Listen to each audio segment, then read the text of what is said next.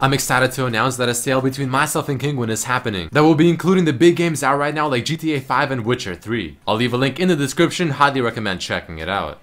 Hey guys, what is up, and I finally welcome you all to a new episode of the Did You Know series featuring Vi. If you end up enjoying this one, don't forget to hit the like button, but let's go into her abilities. Vi's passive grants her a shield when damaging an enemy with an ability, but her W, though still considered an ability, does not proc the passive.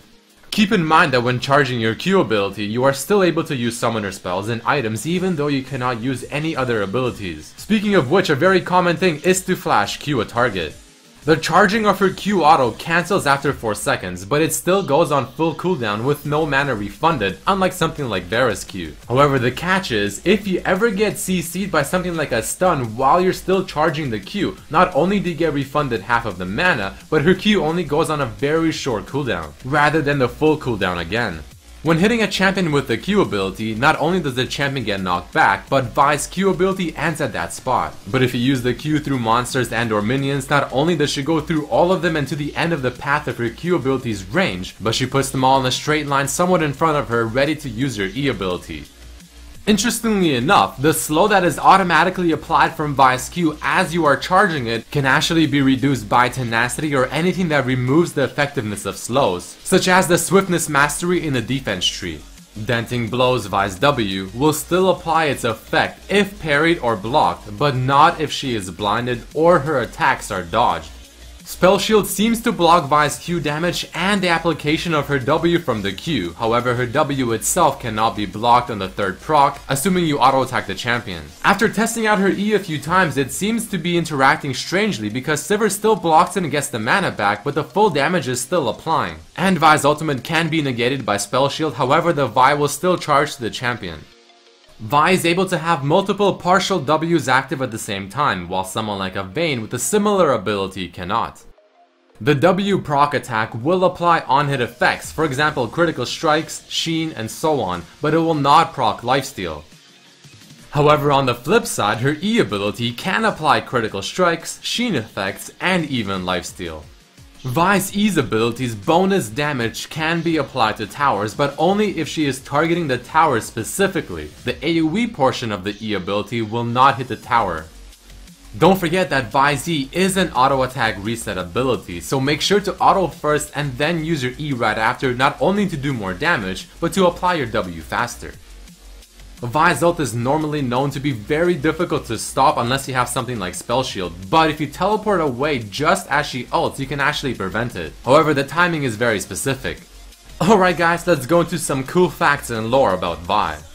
Did you know that she was designed by a writer named Gypsy Lord, who also made Jinx, Gnar, and the newest champion coming soon, Echo? The voiceover work done for Vi was by someone named Sia Court. Most champions have been revealed by a sneak peek, yet Vi was the first champion to be revealed by a feedback thread on the forums. Did you know that a lot of the champions take about half a year to be created from start to finish, yet Vi took nearly 2 years to develop? Vi's E and ultimate abilities, Excessive Force and Assault and Battery, are named after real-life criminal charges. Excessive Force is a name for police brutality, while Assault and Battery are two violent crimes, assault being the threat of violence while battery being the actual physical violence. Vi's page was graffitied on just before the release of Jinx, who is speculated to be her sister, but is known to be her rival. To further back this up, the Hermit from the Howling Abyss has a quote towards Vi. You look like your sister. Wait, I'm not supposed to talk about that. The Latin word vis means force, which is very relatable to Vi's playstyle and character.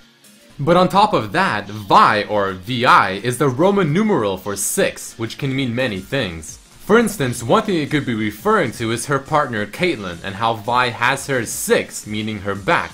Or 2, which I think is much more believable, it could be from her lore stating how she joined her former gang at the age of 6, because Jinx is actually seen as the number 10, because when she did graffiti Vi's pages as you saw earlier, on one of the pages she wrote X was here, X of course being the Roman numeral for 10, but now that Echo has been released with his lore, everything makes a lot more sense, because there's a strong assumption that Echo was part of the gang that Vi and Jinx were a part of as well, because if you take a very close look at Echo's weapon, you can actually see the Roman numeral XII, which means 12. So this does suggest that they were all in the same group until Vi left and Echo now calling her a sellout. Hey, sellout! You forgot your roots, Vi. And on top of everything else, they're all designed by the same person.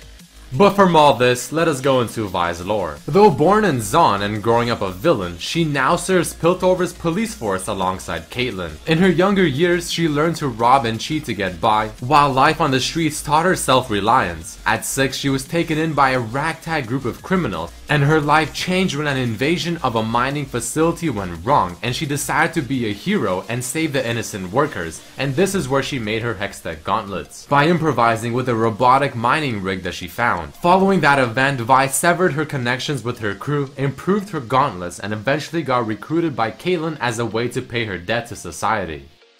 According to a writer named Oh Mike Goodness, Vi is actually left-handed. And also according to a League of Legends sale page, Vi weighs about 8,000 pounds with her gauntlets on. How she walks around is beyond me. Vi has had early year trauma while also being orphaned at a young age, and from this does not remember any family she may have had, including any sisters, even if she wanted to. Also, Vi's name comes from the tattoo on her cheek and not the other way around, and was just giving everyone the name that is presented on her cheek with the tattoo because she felt like that was the most distinguished thing about her, and whether or not she received the real name she does not remember. Did you know that if Vi and Caitlyn are on the same team in a regular League of Legends game, they both get a buff called On The Case, though it does not seem to add any special bonuses like it did before, such as giving +1 move speed and +1 bonus gold if assisting each other. But Vi has 3 special quotes towards Caitlyn whenever Caitlyn uses her ultimate. Yeah! Teamwork! High five, Cupcake! Boom! Headshot! On the flip side, however, she also has 3 quotes if an enemy Caitlyn ults her. Nice shot, Cupcake. Oh, was that supposed to hurt, Kate? Nope. And a few taunts toward Caitlyn that leave a debuff on the Kate player that stays until death or damaging the Vi. Care for a spot of tea? Or maybe a spot of punch in the face? Oh, look at me. I'm on the case. And did you know that she also has a unique quote whenever ulting Jace? Hey, Jace. Power Slam!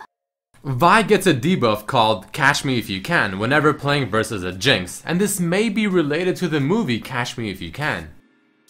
The login theme for Vi was sung by Nikki Taylor, the lead singer of the band Running the Risk. Vi does have the shortest name within League of Legends, only being 2 letters. There is a visual indication on Vi's back being the blue light to show whether or not her passive is ready to proc.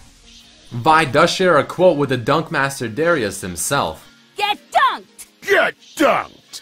And she also shares a quote with Olaf. Boom, baby! Boom, baby! Vi's quote, Here I come to save the day. Or wreck it. could refer to Mighty Mouse, who would say that quote in the opening theme. Neon Strike Vi can take her glasses on and off, being the first skin to feature such an interaction. The recall animation of the skin has her pose similarly to Frankie from One Piece. An Easter egg in Officer Vi's splash art shows Jinx sitting in the donut at the back. Apparently this skin was inspired by the work of 2Gold. She shares this officer theme with Caitlyn, Trundle, and Volibear. Debonair Vi was released as a tribute to Valentine's Day in the year 2014. And this theme is shared with Jace, Ezreal, and now Galio.